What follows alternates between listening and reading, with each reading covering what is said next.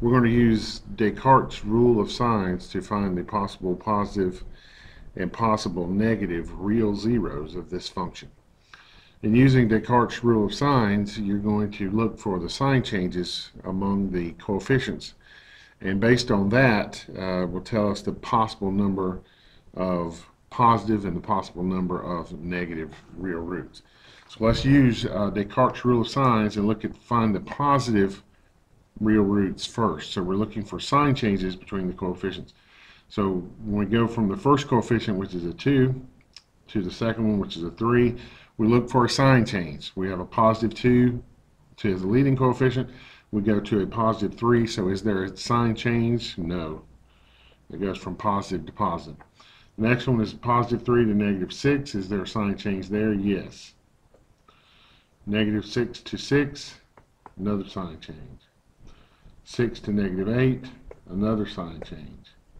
Negative 8 to 3, another sign change. So what does that tell us? That tells us that 4 times this graph crosses the x-axis. So every time the graph crosses the x-axis, we have a possible root. So for the positive, not root, but zeros, since this is a function, possible zeros for positive, okay, we have 4. Now to do the negative, we have to find f of negative x. So for all the x's we have, we're going to replace it with a negative x, and then rewrite the function, and then find the sign changes. That would be minus x. I don't know why I wrote that 4 inside there. Let me fix that. It should be on the outside. Negative x to the 4th. That looks better. Minus x to the 3rd plus 6 times negative x squared minus 8 times minus x plus 3. So we're going to rewrite all these.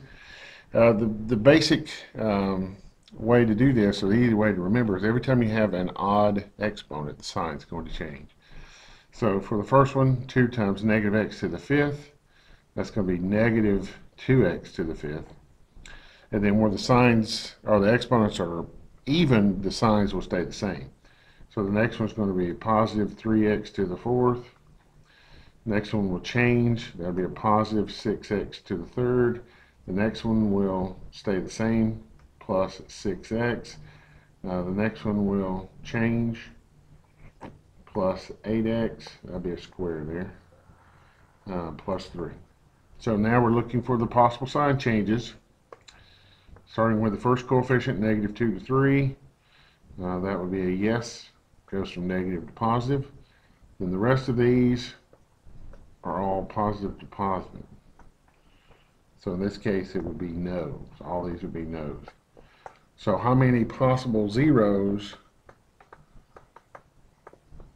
do we have that are negative?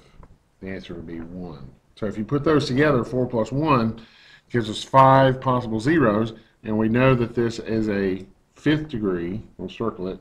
It's a 5th degree function, 5th degree polynomial, and so we have 4 possible positives and 1 possible negative, so that makes 5. So we're right on track to start finding all of our zeros.